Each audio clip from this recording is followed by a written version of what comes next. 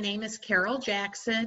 I live here in Coppell, Texas, and I'm a behavior specialist for the Frisco Independent School District.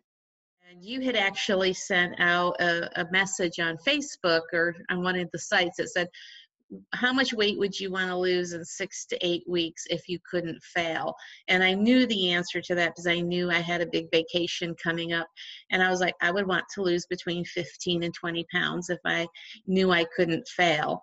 And so then that got me thinking, wow, that means I just really need to dedicate myself to this goal, to the program, following the darn instructions, and just really work the program the way you should work it, and lost 16 pounds over the course of the 6 weeks and had phenomenal results.